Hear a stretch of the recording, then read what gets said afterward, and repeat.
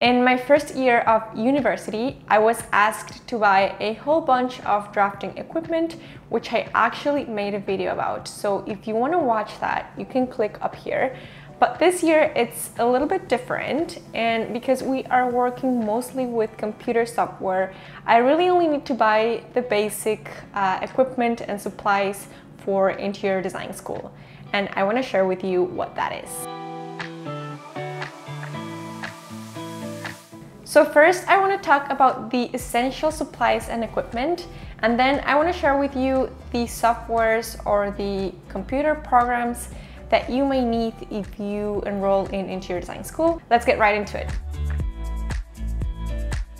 It's pretty obvious that you will need some notebooks to take your notes. Some of my classmates actually have iPads where they take notes and they no longer have the paper notebooks. And I tried doing this last semester, but I realized that I still prefer to have physical paper notebooks to take my notes on. And I don't know the reason for that. I guess I just love writing on paper and having my markers and my highlighters. So I have to buy some notebooks for school. So I always like to get notebooks that are blank, you know, with blank paper or with dotted paper. I never get the ones that are with lined paper or what's the other one, grids. And that is because most of the times I like to draw and sketch things on my notebook, and I just find it that if you have like a lined paper, then it gets pretty dirty and you cannot really see the sketch very well. So it's just really to be able to sketch on a blank paper, and that way is neater and cleaner. And for some strange reason, I do not like the 8.5 by 11 notebooks.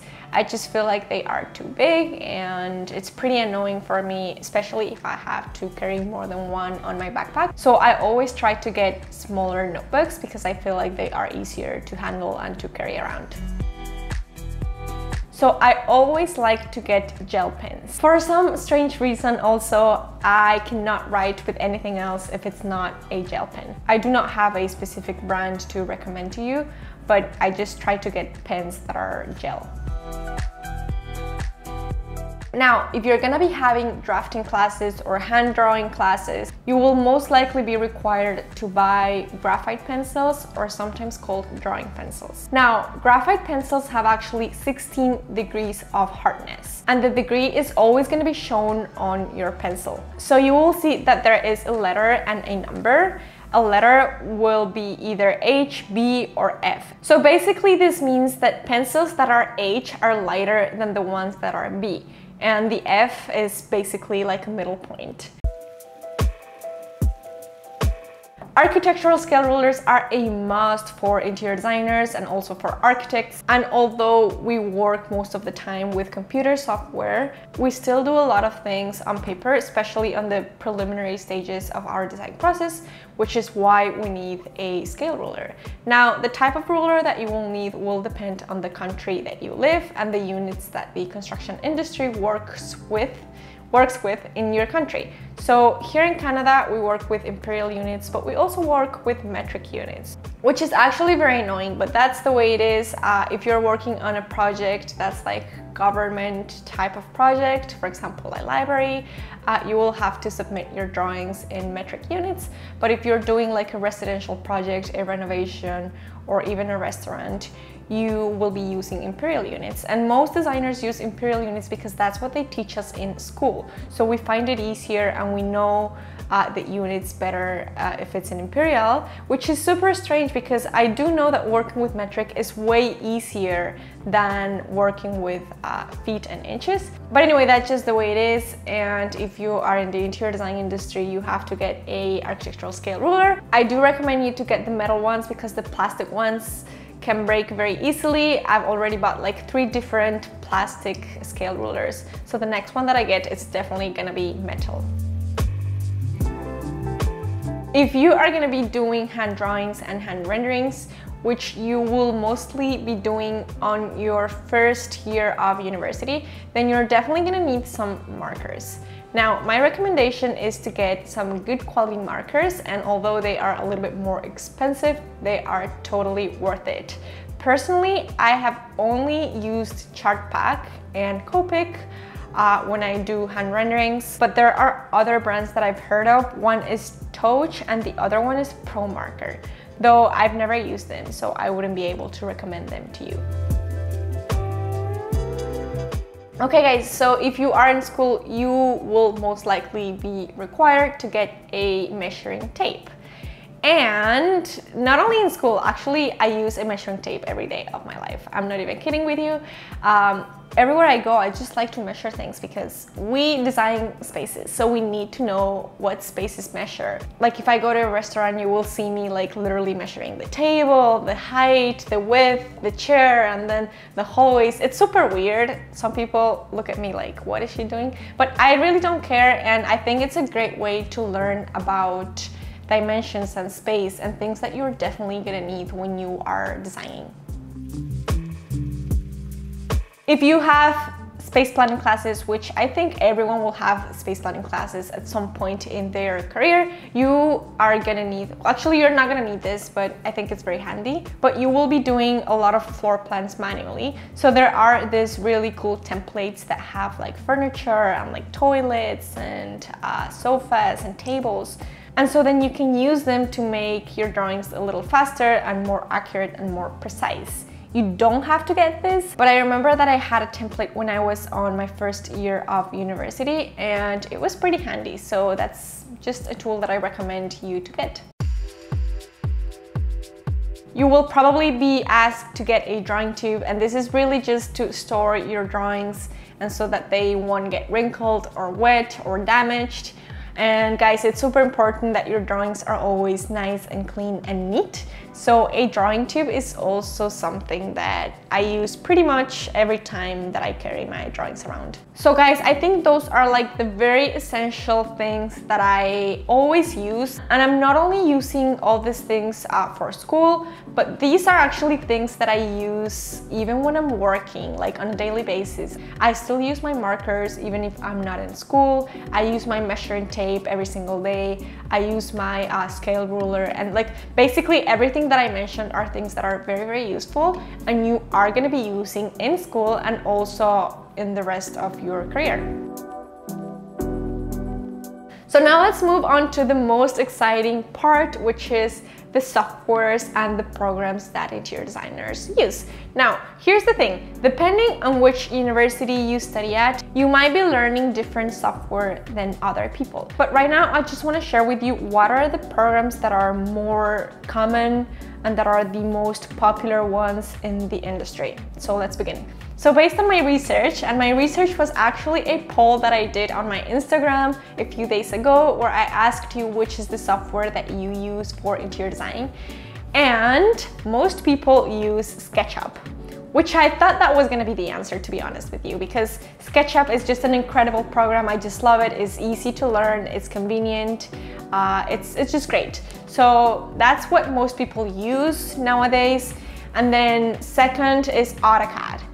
Which I also knew like a lot of people use AutoCAD these days. So those two are like the leading programs as of today. Now, this might change because a lot of people and a lot of designers are actually shifting to Revit. So yeah, Revit is another one that a lot of architects use, and each time more designers are actually jumping into the world of Revit. Now there are other softwares such as Maya, Rhino, Vectorworks, and 3ds Max. Some designers use that, but it's really just a little percent of designers that use these programs. Now, rendering softwares, I really like to talk about this because I think that rendering is such a cool thing to know how to do in interior design, especially these days that everything is just computerized. The way that it works is that some programs you can actually install the rendering program to that program. I hope that's making sense. So for example, for SketchUp, you can install a rendering extension to be able to render inside SketchUp. And so there are different rendering programs or rendering extensions that you can download. Some of the most popular ones are V-Ray, Enscape, Lumion, and what's the other one? Podium. And also based on my research, most people use V-Ray and Enscape. Currently, I am using Enscape because that's what I'm learning in school. In the past, I used a little bit of V-Ray and I also used a little bit of Podium. So the question that everyone asks is, which one is the best rendering program or software?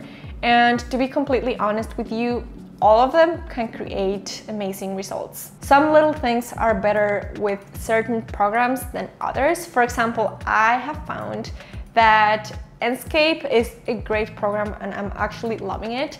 But when I try to import like clothing and fabrics, it does not look as realistic as with V-Ray. But having said so, being able to create an amazing render does not entirely depend on the program. It actually depends on your dedication and your knowledge of the program. And also you should know that creating renders requires a lot of work, a lot of hours, a lot of effort, a lot of patience. So I would say that to be able to create amazing renders, you need a good program, yes, but you also need to learn everything within that program and practice and practice and practice, because really any program can potentially create good results. Now, additionally to that, you have probably heard from Photoshop for rendering purposes. And this is something that I recommend you to learn regardless of the rendering extension that you choose, either V-Ray, Podium, Enscape, or what's the other one, Lumion, because Photoshop is like the step that goes after you finish your render in this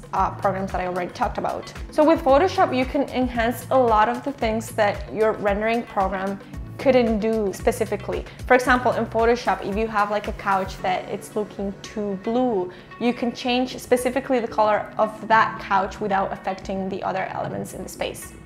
So definitely Photoshop is something that I would recommend you to learn if you want to get into the world of digital rendering. Next thing that I want to talk about is hardware. So that is basically computers. Now, in interior design school, most of your work is actually going to be done at home. Although you have to go to school for lectures, and although schools have computers where you can work on, most people actually prefer to do everything at home, especially because a lot of the homeworks are going to require a lot of hours and hours and hours and late nights. So having a computer is basically a necessity if you are in interior design school. Now, I can make an entire video talking about which computer to get. If you want me to do that, I can actually make an entire video. Let me know down in the comments. But for now, I just want to tell you that some softwares, actually, I don't know about other ones, but I do know that Revit only runs on Windows. So if you have a Mac computer, either you have to have Windows on your Mac, which actually you can do through Bootcamp. I've never done it, but I've heard that it works pretty well. Or you can just get a Windows computer if you are going to be learning Revit. AutoCAD, you can actually run it on Mac and on Windows as well. SketchUp also, you can do Mac or Windows. So really depending on which program you're going to be using at school, you are going to be required to work with either Windows or Mac. So that's something that you want to take into consideration. Additionally, you will need a mouse because all of these programs are easier to work on with a mouse. And last but not least, I would recommend you to get an external hard drive to keep a backup of your work at all times. About a year ago, I lost a lot of my information and my files, and I had not backed them up, and so I lost it all. And so these things can happen to you, so it's super important to always keep a backup of your work. So guys, those were the main tools, supplies, things, equipment, software, programs, computers that I basically use on a daily basis for interior design school. I hope you found this video useful. If you have any questions, let me know down in the comments, and I will see you guys next week. Bye bye.